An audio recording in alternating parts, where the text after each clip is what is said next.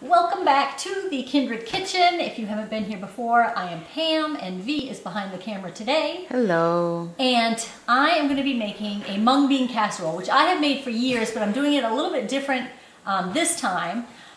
So remember, go down below, like, subscribe, share this video, leave a comment, and let us know how you're doing in your life.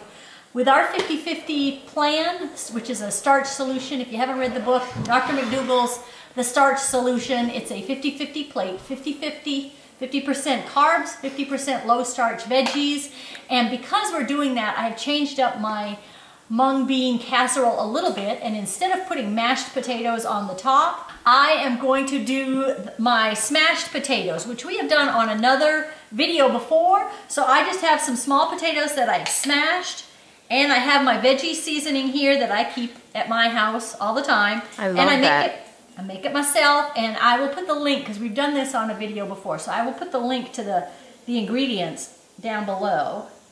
And I'm just going to top this, and then I'm going to put this in a 375-degree oven.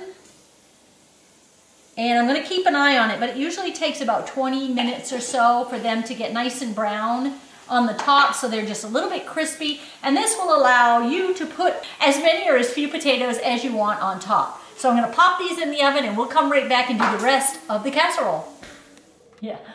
We popped the potatoes, the smashed potatoes with the vegetable seasoning into the oven, and they came out nice and crispy. And rather than making it as a casserole, I'm going to cook this up in a pan. That way people can choose how much potato they want to add to their veg. Since there are already mung beans in here, which are a carb, it gives people an option. That's the way I'm going to say it. It gives people an option. Okay, so for the casserole part, I have 1 1/4 mung beans here that I washed, and then I just cooked on the stove water. That's it. I didn't add salt, I didn't add anything. I just washed them, put them in a pan of water, and let them boil until they are soft. And they're soft. And they're soft. And you don't want a lot of water in here. I mean, you can always strain these out because I didn't add any seasonings, but yeah, you want them to be pretty dry. I dropped a bean in the salt.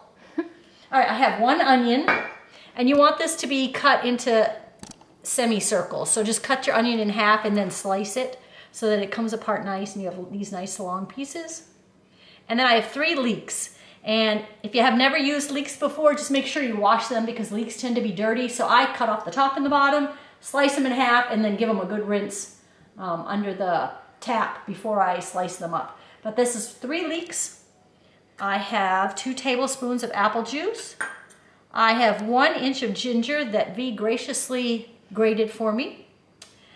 I have some dill, and a lot of times I will use dry dill. I'll use about 2 teaspoons to a tablespoon of dry dill, but I had some fresh that we got at the store, and so this is probably about 2 tablespoons of chopped fresh dill. It's one package, one of those plastic packages, you know, that you can get at the store. And then salt and pepper, and I'm going to add vegetable broth. I don't want a lot of liquid in this dish, so I will add it bit by bit, you know, when I need it. But I have my own vegetable broth, but you can certainly buy yours.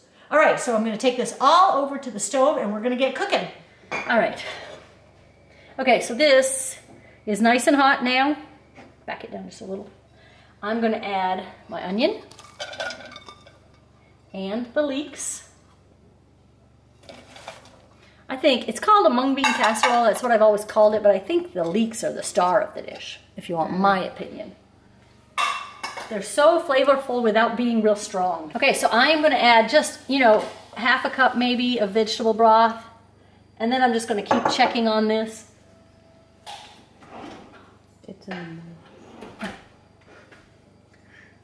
I'm going to keep checking on this as I go. Let's get this cooking. I'm going to add in my dill, I think, so it can season as it goes. And here's the ginger.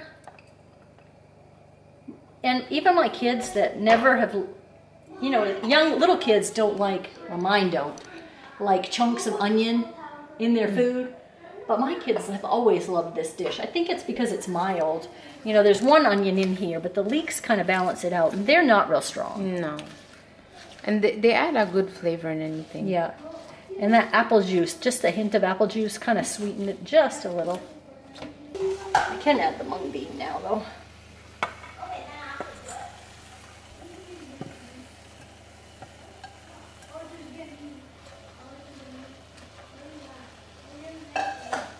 Doesn't it look so good? Mm-hmm.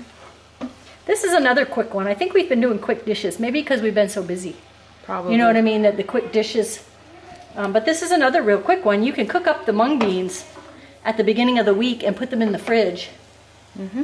And that way you have them pre-cooked. I usually do that on the weekend. Like if I kind of know, you prep know all what, your legumes. yeah, like that's what I do. That's how I prep. Like I'll boil my potatoes, or I'll have rice on hand, or I'll have some sort of non-starchy veggie ready. Yeah. Or a sauce ready for, I'm going to cover this up and give it about 5 or 10 minutes, and then we'll be back.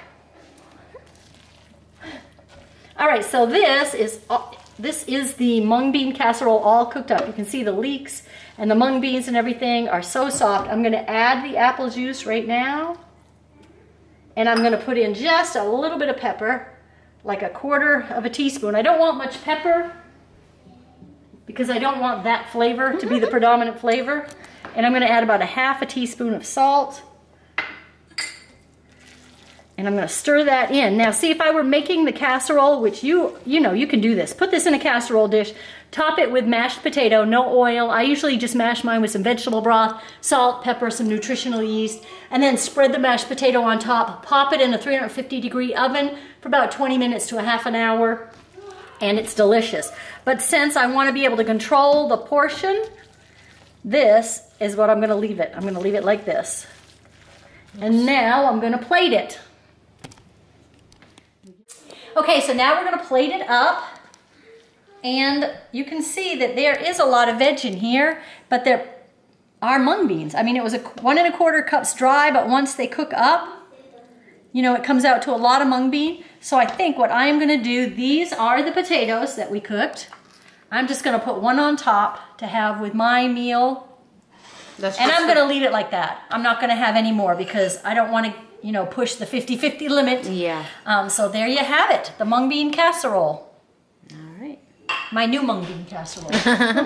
Or deconstructed. Deconstructed mung bean casserole, right.